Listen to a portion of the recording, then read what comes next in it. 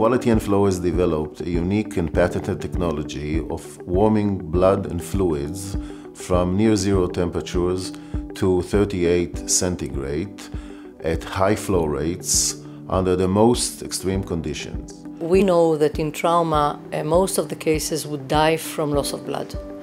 So we need to start the transfusion therapy as close as possible to the damage. Blood is stored at a temperature of 4 degrees Celsius, and it would immediately bring about hypothermia.